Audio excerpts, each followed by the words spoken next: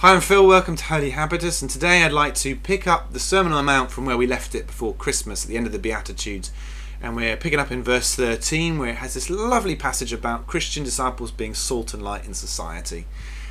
Jesus said this: "You are the salt of the earth, but if the salt has lost its saltiness, how can it be made salty again? It's no longer good for anything except to be thrown out and trampled by people. You are the light of the world. A city on a hill cannot be hidden, neither do people light a lamp and put it under a bowl. Instead they put it on its lampstand, and where it can give light to everybody in the house. In the same way, let your light shine before people, that they may see your good deeds and praise your Father in heaven."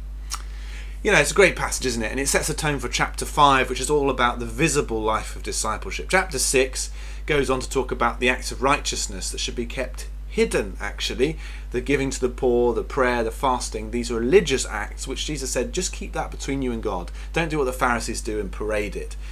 But there are things about discipleship that should be visible, and that's what Jesus is talking about in chapter 5, and he sets the tone for that in this teaching about salt and light. It should be something that shines, that people see these good deeds and give glory to God because of them.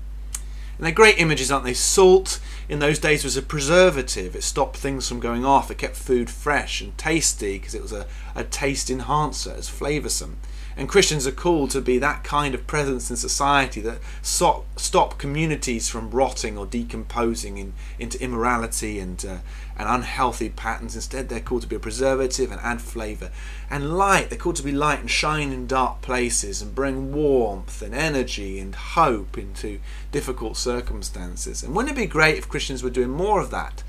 That our workplaces were transformed by our presence, that managers will say, "Oh, I love having Christians as my employees because, do you know what? They just lift the team morale. They are positive, reliable, honest, trustworthy. They work hard. They don't steal. They're just good news in my company." Wouldn't it be great in our families if people said, "Oh, I like so-and-so because they're the relative who's always fun, and they're always committed, and they're always dependable, and they're always making peace and seeking reconciliation and bringing life to our family. And do you know what? They're a Christian." Wouldn't it be great if our social groups and our communities valued the kind of input of Christians because they just brought light into situations of darkness? Wouldn't that be fabulous? Wouldn't it be great? And when that happens, of course, that's one of the best advertisements for the gospel that there is. Pays tribute to the God who is good and the Saviour who is love. So the question this week is, how can we be saltier? How can we shine all the more brightly?